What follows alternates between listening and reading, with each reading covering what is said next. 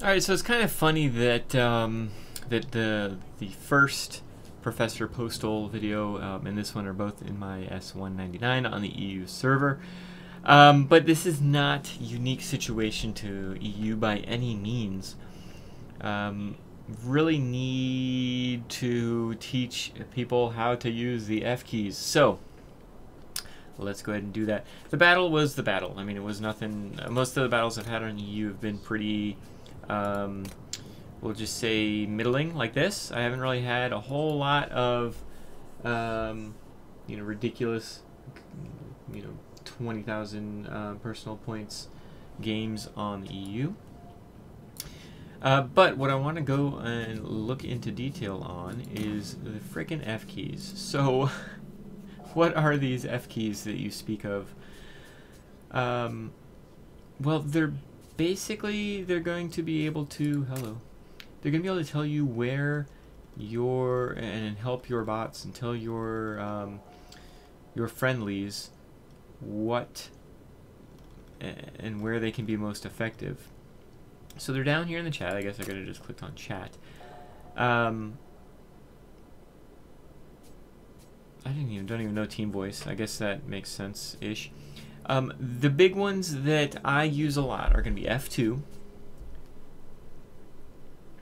So that's to attack or defend a ground target.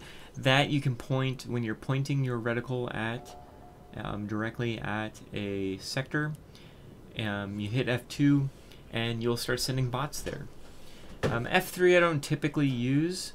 If I need support, I actually hit F7. And that's because I've got somebody on my butt and I need somebody to clear my tail.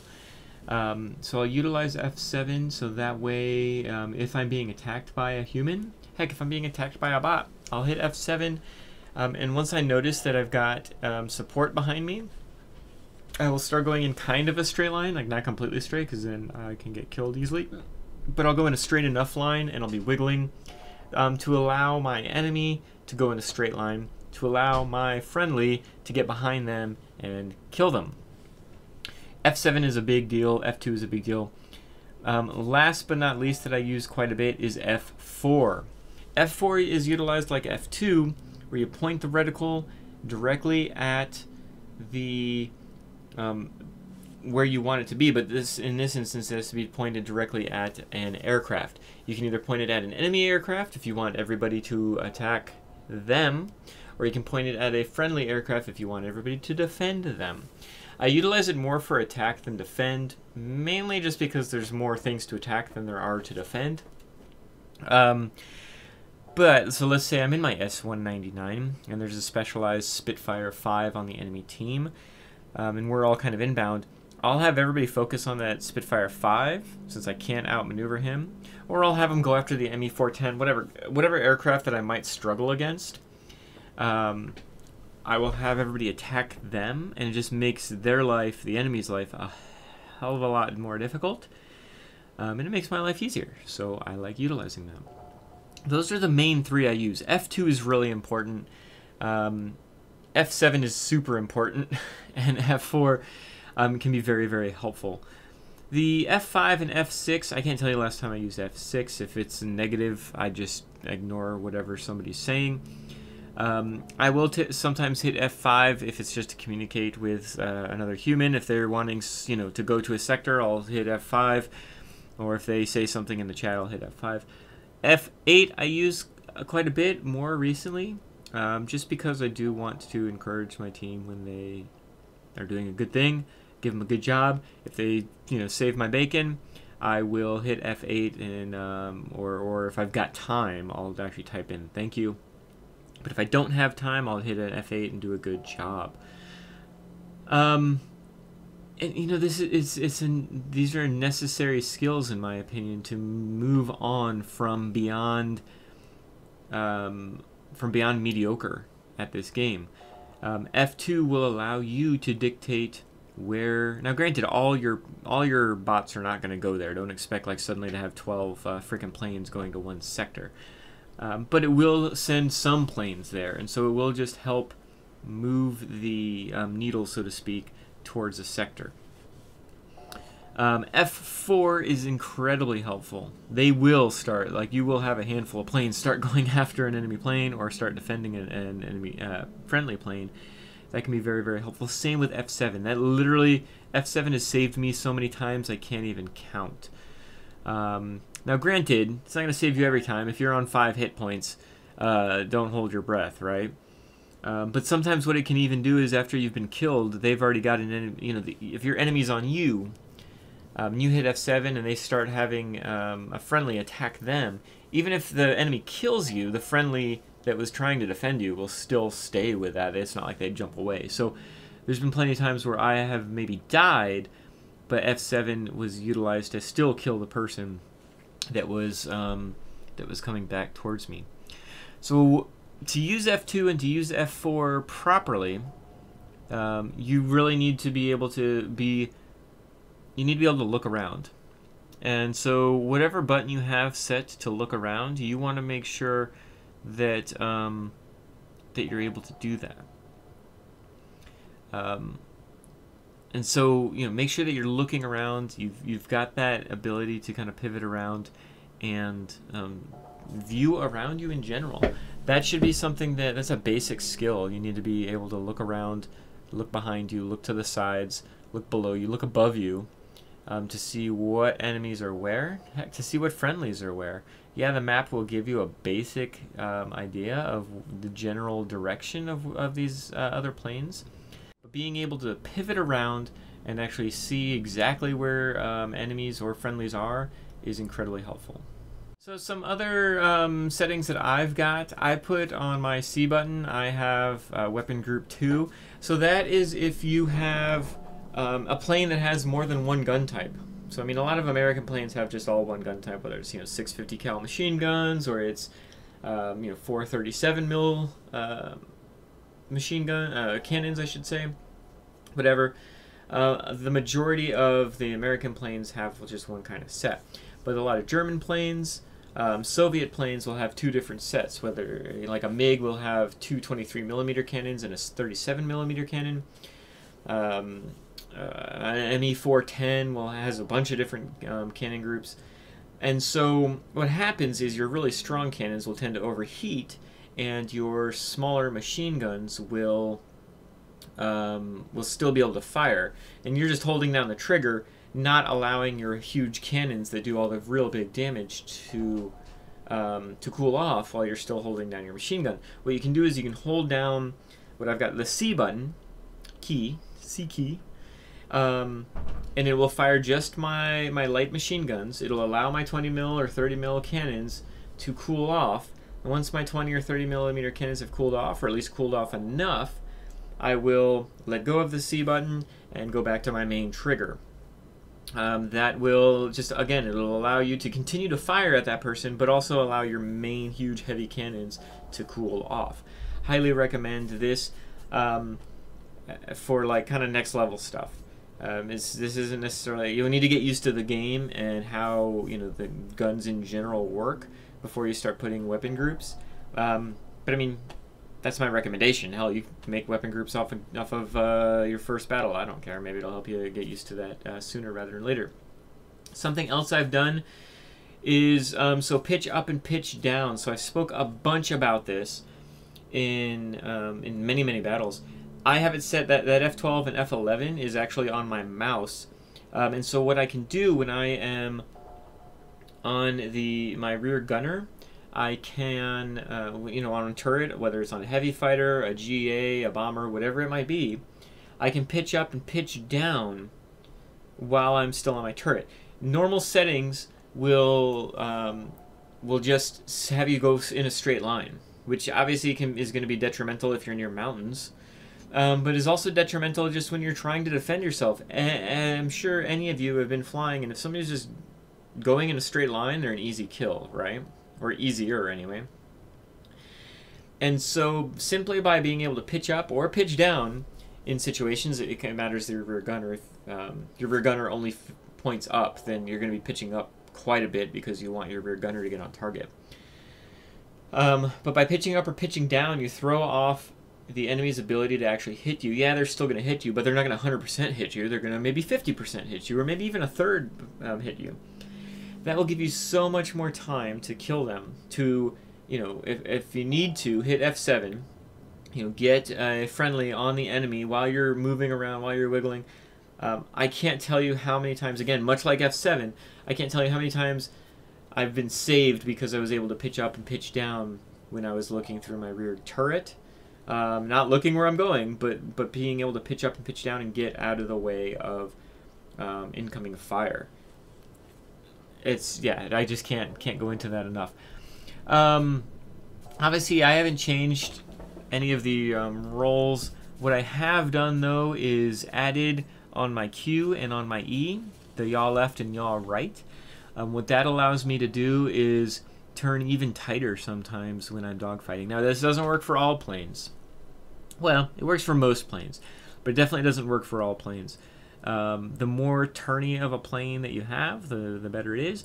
Obviously, there's going to be different yaw rates for all different types of planes, and so you definitely want to look at that to see if it's, you know, really relevant for the plane you're flying.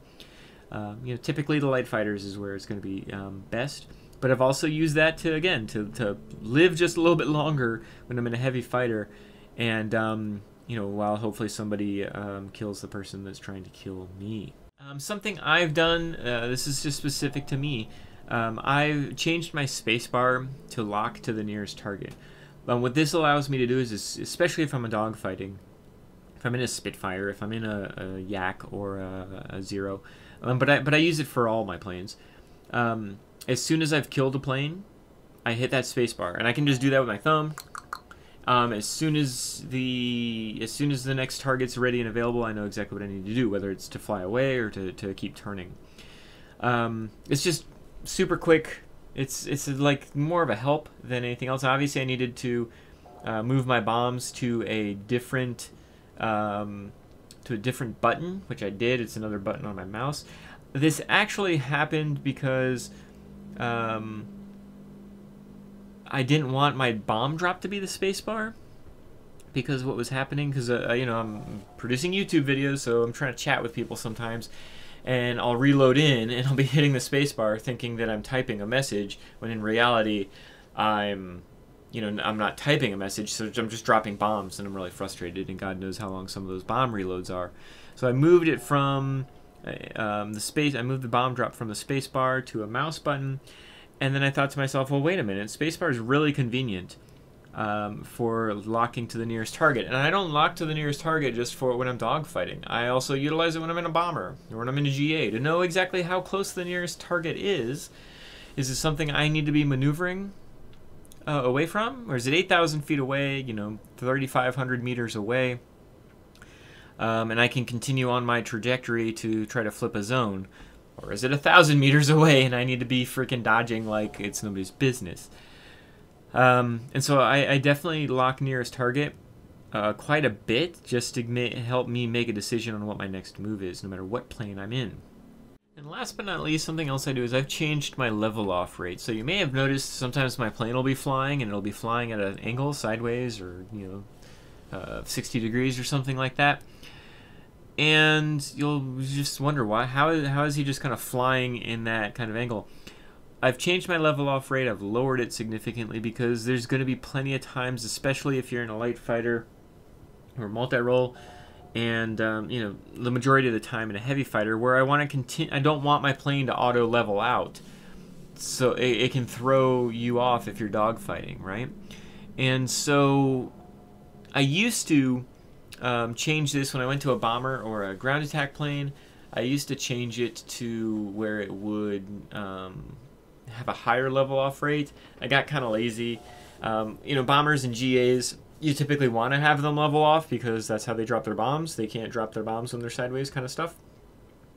But I'm just got kind of lazy of like changing my level off rate every time I hop in and out of a bomber or a GA, and so I just make them, use my A and D key to level off, right? I do have it slightly leveling me off, but it's pretty minimal. Yeah, so that's just something that might help keep you at the angle that you might want to keep staying at. Sometimes I'll like preset my angle when I know that I'm gonna have to start diving and I want to dive at a certain angle. I'll kind of have myself preset to that angle. It's kind of few and far between, but I have noticed an ability to dogfight easier if my plane's not trying to auto level. Yeah, so that's again just another helpful hint. And I suppose last but not least, on the disabled keys during battle, I put the Alt-Tab key. So keep in mind that this is even available. If you keep accidentally hitting the window key, you know, your window pops up like this.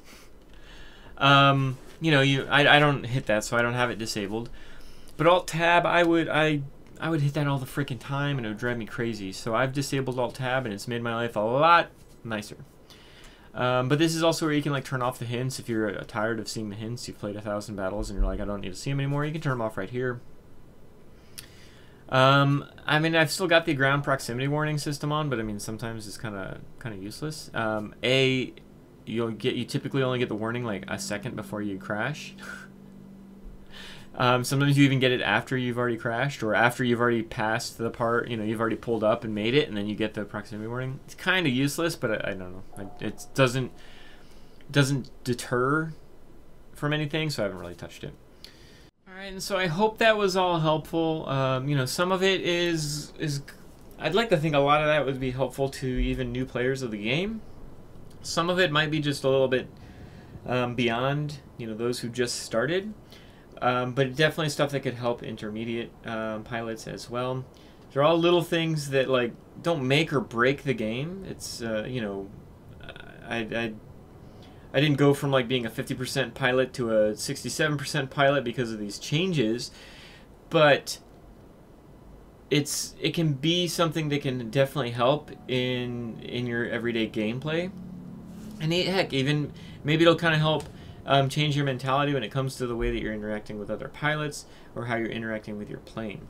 So maybe it's just kind of a jog of that kind of situation. So I hope this was helpful.